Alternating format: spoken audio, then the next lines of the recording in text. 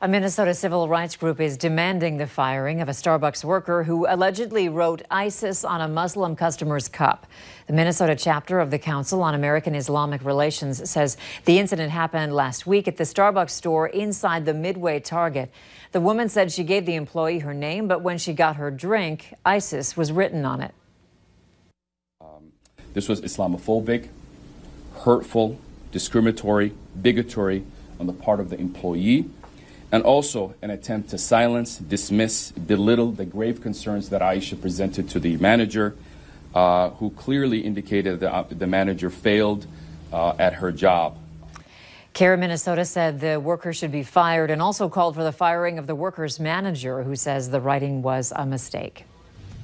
Still to come, professional baseball is back in the Valley and fans are welcome. Beth will be in with how the Red Hawks say the first weekend went.